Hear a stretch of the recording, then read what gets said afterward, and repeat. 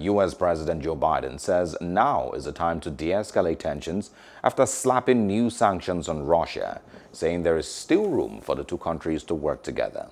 Biden's comments come after the United States on Thursday imposed a broad array of sanctions on Russia, including curbs to its sovereign debt market, to punish it for interfering in last year's U.S. elections, cyber hacking, bullying Ukraine, and other alleged actions. Hello, hope you enjoyed the news. Please do subscribe to our YouTube channel and don't forget to hit the notification button so you get notified about fresh news updates.